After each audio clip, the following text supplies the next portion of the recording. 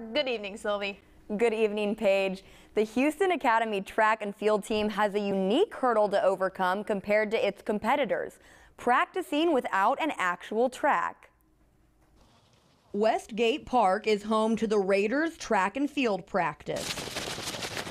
In years past, the team has been able to practice 1 or 2 days a week on the track at Dothan High, but because of COVID-19, they aren't able to borrow that track this season. Members of the team say the biggest challenge is that they can't measure their exact times because they have to estimate the distances they're running. The first time we really get to know the exact speed we're running at is when we're at the meet, so that is one of the problems that we've come across. Because of this, HA is still ironing out some kinks their coach says a team should have figured out by April. On the other hand, runners think there are some benefits to their different situation. Having to run on the hills and the terrain, it makes us faster on the flat surface, in my opinion, because you're more trained for harder conditions. The team is able to practice some field events on campus at HA, but practicing jumps is difficult because they don't have the facilities. Their coach says the key to the Raiders' success,